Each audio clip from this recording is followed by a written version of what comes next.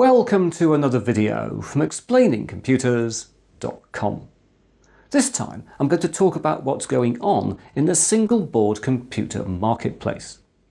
I first made a video about the original Raspberry Pi way back in October 2013, and since that time I've looked at 8 more single board computers from the Raspberry Pi Foundation, as well as 37 other single board computers made by a range of different manufacturers. And yes, that's an awful lot of single board computer reviews I've made here on the Explaining Computers YouTube channel. Over the past year or so, I've also had the increasing feeling that the single board computer marketplace is changing fairly dramatically. And that is what this video is all about.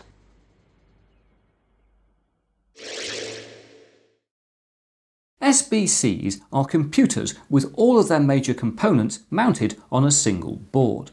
So here, for example, all of these lovely little devices have their processor and RAM directly soldered to them.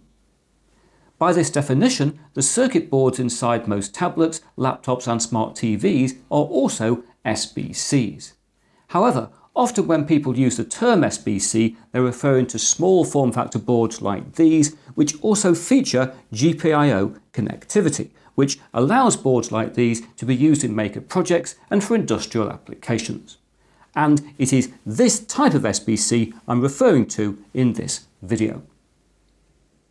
The first SBCs date back to the 1970s, while the first small form factor maker board was the Beagle board released in 2008. However, the market expanded significantly with the launch of the first Raspberry Pi in 2012, as it presented low-cost SBC hardware to a new audience. Just as Apple did not invent the MP3 player, so the Raspberry Pi Foundation did not invent the MakerBoard SBC.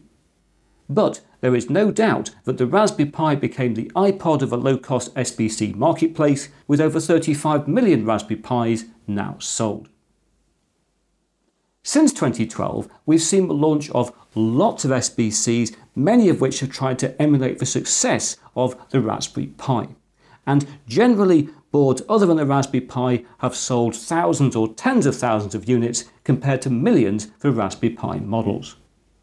However, as you might have noticed if you watch Explaining Computers and similar YouTube channels, recently fewer low-cost SBCs have been released, and there are various reasons for this.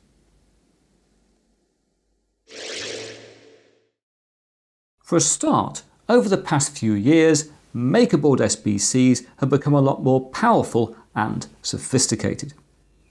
While this is generally a good thing, more sophisticated hardware is more difficult to develop and to successfully bring to market. And so this has led to the arrival of fewer new SBCs. A lot of lower cost SBCs, including all Raspberry Pi models, are also based on ARM processors and hence do not feature a standardized PC architecture. This means that they cannot run off-the-shelf Linux distros or a mainstream version of Windows. As a result, the success of many SBCs depends at least as much on the software developed for the board as on the hardware itself. The Raspberry Pi Foundation has invested very heavily in software development and related support. To compete with the Raspberry Pi, other ARM SBC manufacturers need to do the same, and this is something that most of them do not have the resources to do.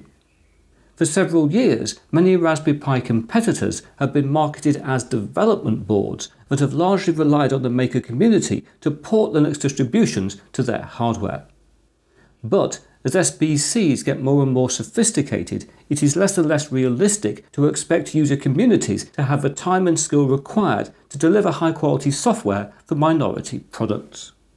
It is therefore not surprising that today many ARM-based SBCs have relatively poor software. Most obviously, there are a lot of ARM SBCs that have the hardware necessary to function as excellent video playback devices, but which do not have the drivers and other software necessary to actually allow them to do this. One way around this problem is to develop SBCs that have an x86 processor and a standard PC architecture, as this allows them to run standard x86 Windows or Linux operating systems and applications.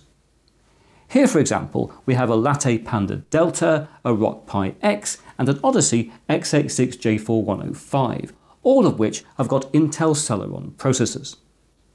All of these SBCs are excellent and work well running Linux or Windows. However, Intel processors and related hardware are more expensive than their ARM equivalents, which means that x86 SBCs either have to use older processors or to sell for a significantly higher price than an ARM-based makerboard like a Raspberry Pi. x86-based SBCs like these are also relatively hard to design and to develop, and the limited availability of Intel CPUs has also delayed the delivery of some final products. For example, the RISC-V X, Latte Panda Delta and UDO Bolt were all launched far later than expected. Right now, we are eagerly awaiting the arrival of a new x86 SBC called the Hackboard 2, but this too has now been delayed. Talking of new boards, fairly soon we will see the launch of the first SBCs with RISC-V processors. RISC-V is a free and open ISA or instruction set architecture that is trying to remove the barriers to entry in the microprocessor marketplace. And, in theory, this could usher in a whole new generation of SBCs that do not rely on ARM or Intel CPUs.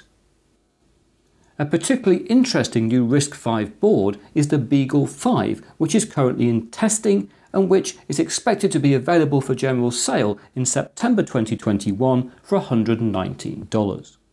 And so again, we are looking at hardware that costs considerably more than a Raspberry Pi and for which a constraining factor will be the development of high quality software.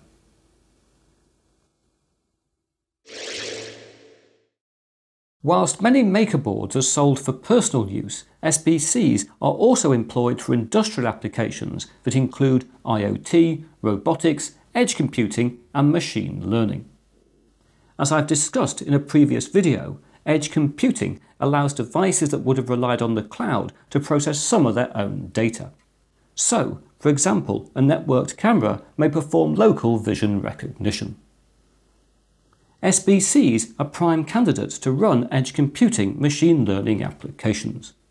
However, to achieve this, they need to be powerful enough to perform neural network inference. This is increasingly being achieved via the development of specialist SBCs that feature a neural processing unit or NPU or else GPU technology similarly suited for machine learning. Examples of SBCs intended for machine learning include this board, the Jetson Nano, which I've featured in several videos on this channel, plus the far more powerful Jetson Xavier NX, as well as the Google Corral prototyping development boards. In the next few years, the market for powerful industrial machine learning SBCs looks set to expand rapidly. However, such boards will have less and less in common with entry-level makerboards like the Raspberry Pi.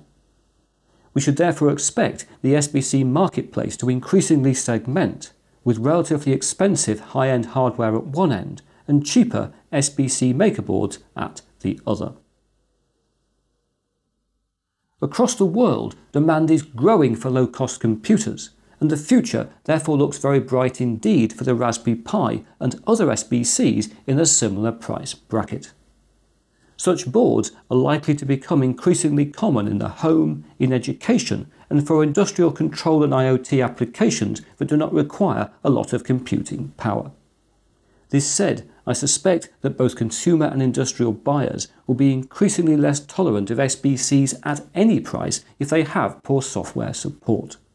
Today, the SBC marketplace is both expanding and maturing, with most buyers now expecting reliable hardware that will run the applications they require straight out of the box.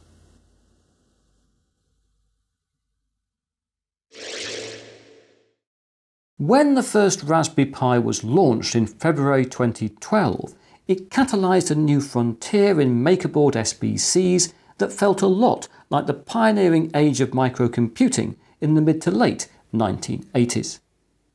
The Raspberry Pi was absolutely not the first single-board computer. But it captured many hearts and minds in a new manner and arrived with the educational and maker support necessary to expand and transform the market. Since 2012, SBCs in all price brackets have become a lot more sophisticated, with high-end industrial models now offering powerful platforms for machine learning and other edge computing applications. Meanwhile, in the consumer and low-end industrial space, Raspberry Pis now reign supreme due to their superb software and community support. 30 years ago, personal computing emerged from its pioneering days when it became clear that software and platform standardization were at least as important as producing hardware with a cool new specification. And I suspect we're now seeing a similar evolution in the SBC marketplace today. Due to this evolution, I think in the years ahead we will see fewer and fewer launches of low-cost ARM-based SBCs, with manufacturers other than the Raspberry Pi Foundation increasingly focusing on more expensive hardware for applications like machine learning, as well as making single-board computers with x86 or RISC-V processors. What this will mean for the type of SBC hardware I cover here on Explaining Computers, I'm not quite sure, but certainly in the immediate future I do plan to look at the Hackboard 2 and also the Beagle-V when it arrives on the market. And of course, I'll always be on the lookout for new Raspberry Pi models. If you've got particular ideas about what you'd like to see me covering and doing with single-board computers here on Explaining Computers, do let me know down in the comments section.